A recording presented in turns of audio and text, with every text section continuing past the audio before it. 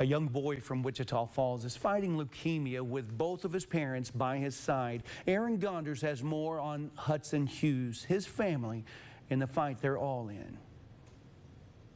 Month-old Hudson Hughes was a happy, active baby, but one day in July, the lives of him and his parents were changed forever. On July the 5th, Hudson was rushed to Cook's down in Fort Worth, and after a couple days of testing and stuff like that, he was diagnosed with leukemia. Ever since Hudson's diagnosis, Brian and Skylin Hughes have been living in Fort Worth while their son, Hudson, goes through treatment at the Cook's Children's Medical Center. The Hughes family has their roots in Wichita Falls, but being in Fort Worth for so long, they haven't been able to work to pay bills for their home or for Hudson's treatment, which is why family and friends like Christy Knight decided to lend a helping hand. I've done benefits before, and this one, it pulls at the heartstrings, and I said, I'll do it.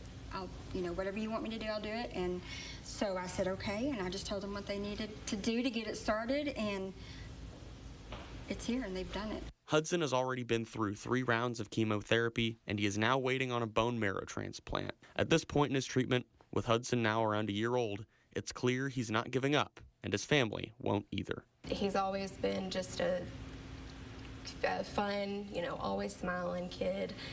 So it's been real hard, I think, to see him go through all of this. But I think he's fighting. He's a fighter, and so he's gonna fight through this.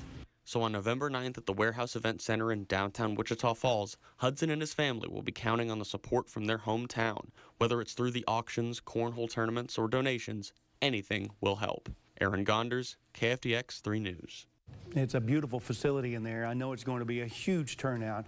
All donations are welcome for the benefit, and if you want to know how you can contribute to the Hughes family in their time of need right now, you can find all of this information again inside Aaron's full story over at Texomashomepage.com.